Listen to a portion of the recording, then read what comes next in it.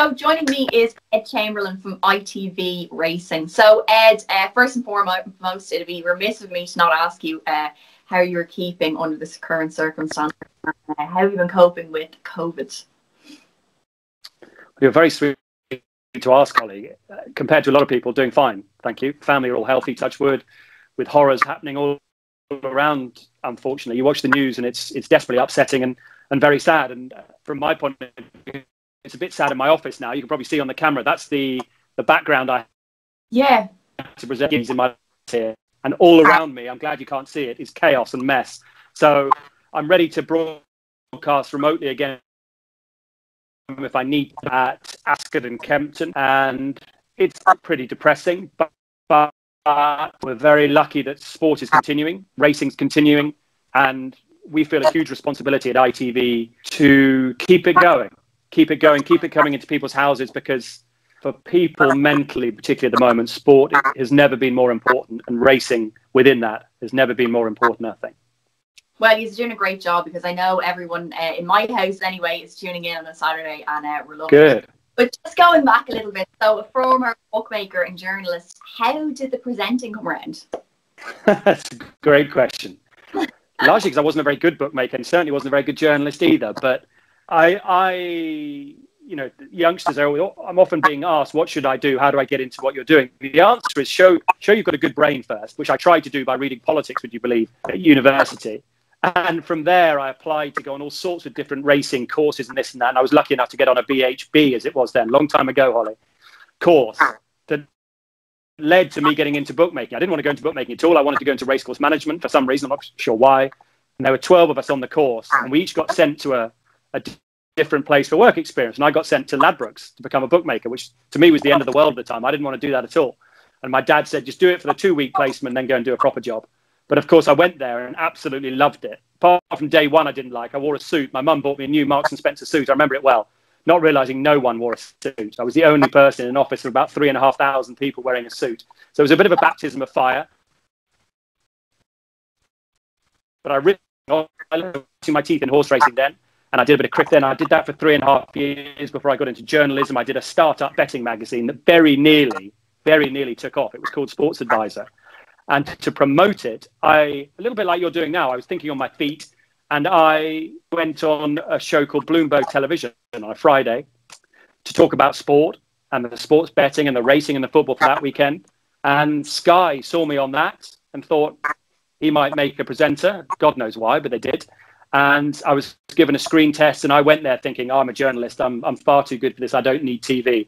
So I was probably quite relaxed in my screen test, I suppose. And they said, we'd like to offer you a job doing Friday nights. And then Friday nights with Kirsty Gallagher it was. So how could you turn that down? And that was the start. And it's snowballed from there. And that was back in the 90s, would you believe?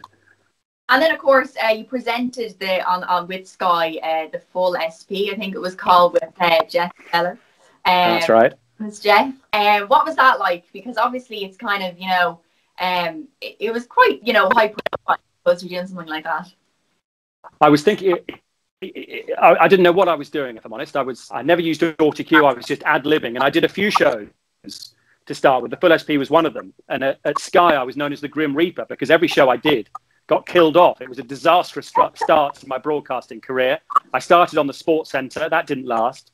Then I went on to, what did I go to next? 90 Minutes, I think I went to next. That didn't last. Then I went on to the Full SP with Jeff, the show you refer to, doing the sort of betting and Opta stats and things. That lasted 1 season. So I killed 3 shows before I'd even started. And I thought, oh, no, what's happening here? Everything I touched turned to absolute dust. And thankfully, they saw something in me. And we'd done, 3 or 4 seasons at that point. And I got a screen test to go on Sky Sports News to do everyone watches Sky Sports News at some point. And they thought I used AutoCue on the shows I was doing, but of course I didn't, because I didn't have that ability. So I did my screen test for Sky Sports News thinking, here we go, this could be my big break. And it was an absolute unmitigated disaster. I went up to the boss's office, who I owe everything to, a man called Andy Cairns, who I owe my career to, really. And he said, I can't believe it. We thought you were going to be good. You were hopeless. I said, of course I was hopeless. I've never used AutoCue before in my life. So I did sort of 3 months off my own back learning how to use AutoCue, and then had another go. And they offered me a job after that. And then all of a sudden, having been a bookmaker, a journalist, all of a sudden I was then a sports news reader out of nowhere. So you've done it all, really. Not really. I've done some things very badly, but I've been very fortunate. But listen, life's all about taking those opportunities. The one thing I think I have done well is when the door has opened, I've gone steaming through it and put a lot of hard work in and made the most of those lucky opportunities I've had. Because once I got my foot in the door at Sky Sports News, I thought, right, what an opportunity I've got here. And I literally threw the kitchen sink at it and gave it everything I had. And thankfully, things got better and better from there, from a career point of view. Well, you can definitely say the same about the racing, because, of course, then 2017, you were offered the job as the main presenter. So I suppose going from Sky Sports to that, what was kind of, you know, they're both so different, I suppose, but what was that experience like? The initial experience was everyone thought I was completely and utterly stark raving mad, bonkers, because I was approached in January of 2016 when things couldn't have been going much better, if I'm honest, Holly, because I was doing arguably the best job in football, presenting Monday Night Football and Super Sunday. That was my big break, getting those two shows. Didn't get much better than that from a football point of view. But as you can imagine from our discussion, you know, I had racing in my blood and burning away in the background as something I always wanted to do. But people don't move from football to racing. That just doesn't happen. It's never happened before and probably will never happen again, because in this country, I'm sure it's the same in Ireland, football is everything. Yeah. Football is a monster and racing is absolutely tiny.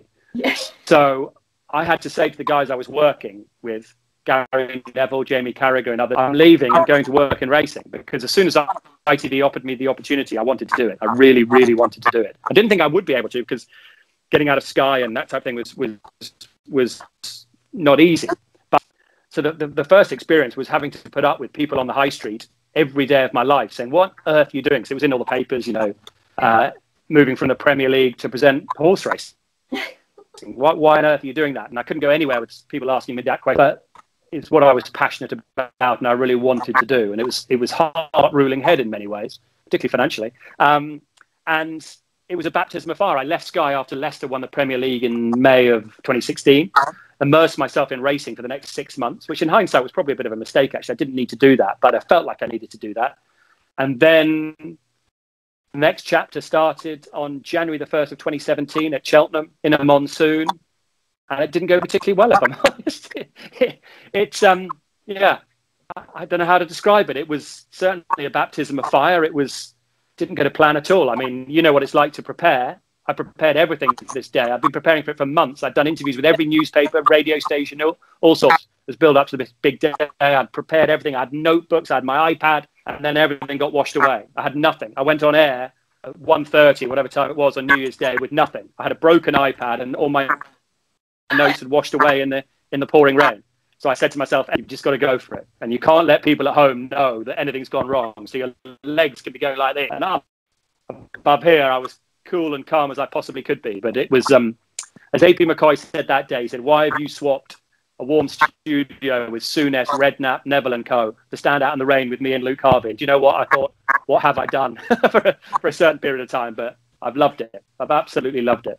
I suppose, though, as you say, if the passion is there and it's what you want to be doing, like, you know, nothing really compares to it, because you're just going to, as you say, you've used the expression, throw the kitchen sink at it, and you're doing a great job, as I say. But did you have a background in horse racing or horses? Like, did your family at all kind of have horses, or was it just something that you kind of were interested yourself? Never sat on a horse in my life, I'm ashamed to say, unlike you. I got into it, like so many people. I think that's going to be something we're going to hear about. And I wrote about it in the Racing Post the other day. In 20 years' time, you'll ask people that question. They'll have got into horse racing during COVID, because so many people are watching sport on TV at the moment to give themselves a boost and a lift. And so many people are watching horse racing. And hopefully that's youngsters as well who will say, I got into horse racing because I watched it during that pandemic in 2020, 2021. So I got into it purely just like so many people back then. A grandparent was mad about racing. It was my grandfather. I had a Scottish grandfather called Jock Burns, great Scottish name.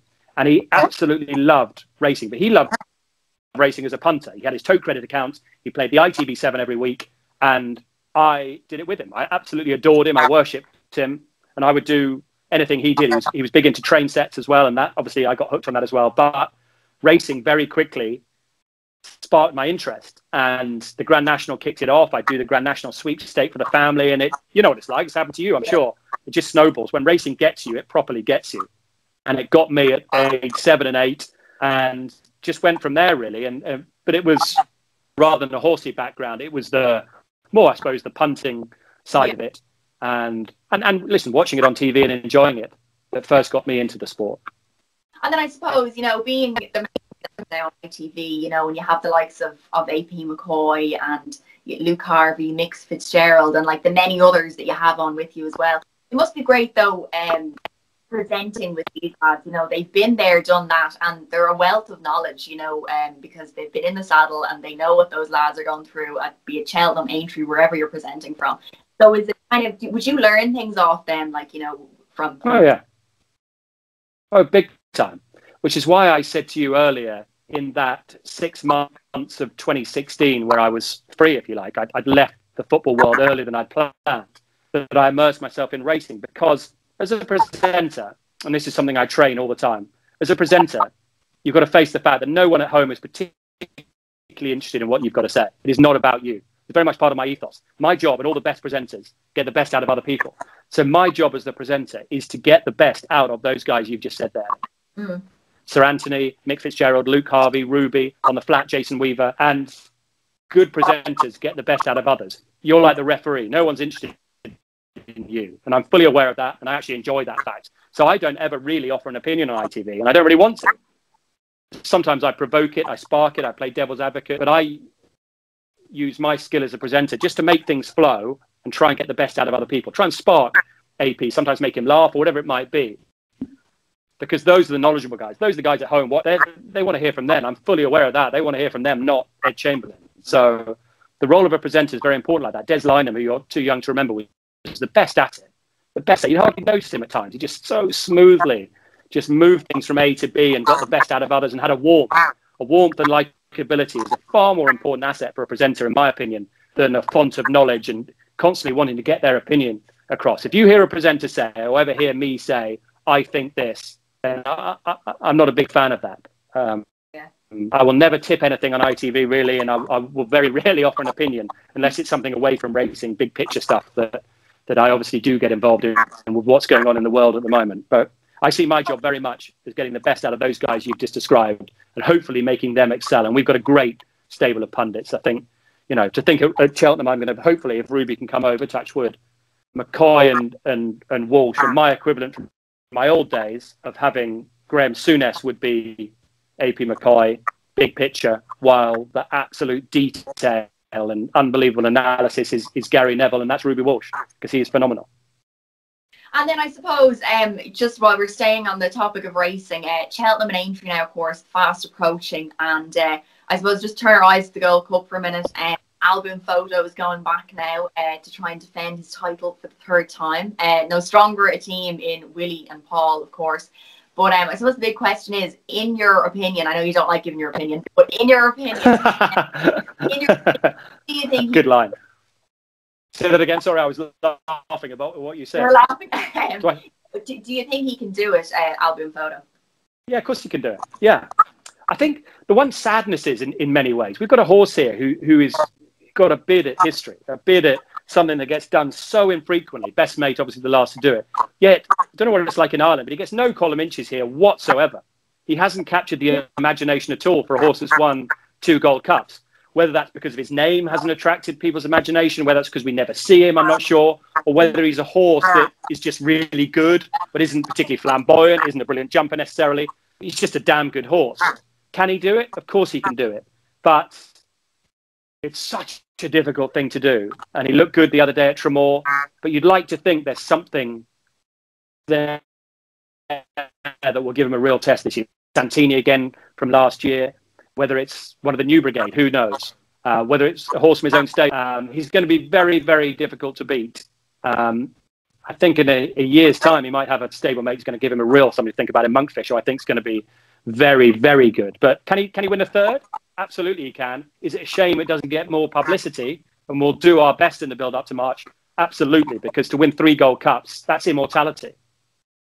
And then I was just looking here, I just had the here in front of me. I know it's probably not a Gold Cup contender, but Frodon, just to go back to Kempton there, Christmas, Frodon and Bryony winning the King George, such a huge achievement for Bryony, fair play to her. But what was it like, I suppose, being there? And I know there was no crowds there, but like the atmosphere around, you know, them winning, because obviously, you know, I think it needs to be marked that like it was a brilliant achievement for both Paul Nicholls and Bryony. Yeah, well said. It really was. What's it like being there? It's desperate. There's no other way to say it. It's desolate. It's desperate. It's so hard to. It's flattering in a way, Holly, that our shows are judged as being like normal shows, because they're not. Because we're working with a skeleton team of ITV. We're working with no ITV HQ, as we call it, where normally the VTs and the features would be made. We haven't got that. We're all working remotely, effectively. And at the racecourses, we've got nothing to feed off. We've got no crowd. We've got no people. We've got nothing to feed off at all. It's been really hard. And you get very down about it at times as the presenter, but you can't afford to do that because people are home. It doesn't look any different. I learned my lesson at the Derby, which just felt awful. It's the worst experience I've had in sport. An empty Epsom with security guards around the boundary, and then this weird Derby. And I felt, but it didn't look like that at people at home. You know, it's a normal Derby to them. You don't notice there's no crowd. And people hate it when I mention the fact there's no crowd there, because people want to enjoy it at home like it's normal. And racing's a massive advantage like that. It seems like normal. So was there a buzz around the King George? If I'm honest, no, when you're there. But we got a great story, because I've championed Bryony for a long time and I get criticised for it. But it's not, she's the 15th best jockey in the country at the moment in the table. Yeah, fine. But she does so much for this sport. She'd be second on the list behind Frankie Dettori and where she takes this sport. I always try and get racing on daytime television on ITV. It's almost impossible. And yet Bryony does it at the drop of a hat by winning a King George. That is the power of Bryony Frost. I'm not saying she's anything like as good a jockey as Rachel Blackmore. She's a damn good jockey. She's a brilliant asset for racing with that personality and the way she speaks, which, as you're reading in the papers, I'm sure causes her problems, really, because I'm sure there's a bit of jealousy around. Some don't like it. But as far as I'm concerned, as someone who tries to promote racing and get new people into racing, to get youngsters into racing, there's no one better than Bryony. She inspires so many people. And we've seen it twice now. The golden hour at Cheltenham, when Frodon won the Ryanair, was the best hour of television I've ever been involved in. And then for her to go and win a King George like that was just, it overshadowed poor Paul Nicholls, who'd won 12 King Georges. Bryony was the story, because outside of racing, she resonates. She resonates with young and old, and ITV viewers absolutely love her. Hence, she was on the front and back pages of the newspapers. And that, for me, with what I'm trying to do with the sport, is absolute manna from heaven, Holly. It really is. No, she's absolutely brilliant. And just to, before we finish up, last year, can you give us a highlight? I know it was a bit of a miss sort of year, as in there wasn't really crowds there. Is there a highlight that you can take from 2020, or is it kind of all guns blazing trying to go into 2021 now? It's a year you want to put behind you, to be honest. I mean, the hardest bit was broadcasting in this little room, which the Sun called my box room. Broadcasting a 1,000 and 2,000 guineas, honestly, would be, I'm not sure whether it's a highlight or a low light. It was the most extraordinary experience. Obviously, there was no Grand National. And from there, I think my highlight of the year would be, I think the best race we broadcast was the Sussex Stakes at Goodwood. Mahathir winning that. That was a great race. It had a lot. But in terms of a highlight of the year, when you take into account the big picture, I think I'd have to say Gold Cup Day at Royal Ascot, because that was the first big sporting event back on TV. We had a huge responsibility because the country was suffering and the world was suffering massively. And there we were at Ascot, not in our usual regalia, in shirt and tie, trying to get the tone right. And we themed each day. And the Thursday, Gold Cup Day, we themed as NHS Day. So you can imagine how important that was for NHS workers and key workers. Very powerful. And we had the gospel choir singing us out. We had Frankie Dettori winning the Gold Cup on Stradivarius. I think we had Damien Lewis coming on talking about his love of racing. I think we made a show there we could be pretty proud of. I'm a fierce critic of what we do on ITV.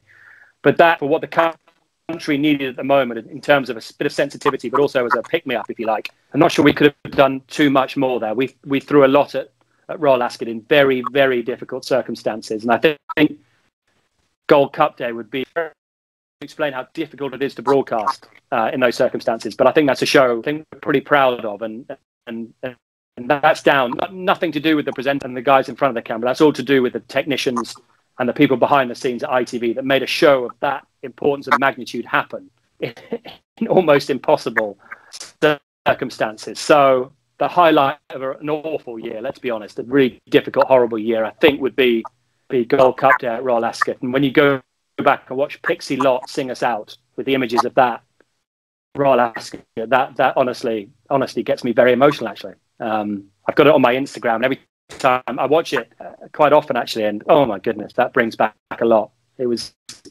quite a week. Well, let's hope that 2021 can bring us some more memories, and hopefully crowds get back to racing as soon as possible when this all gets under control. But until then, thank you very much, Ed. I really appreciate you coming on, and stay safe, and hopefully see you at a race course soon. Absolutely. It's an absolute pleasure. Thank you, Holly.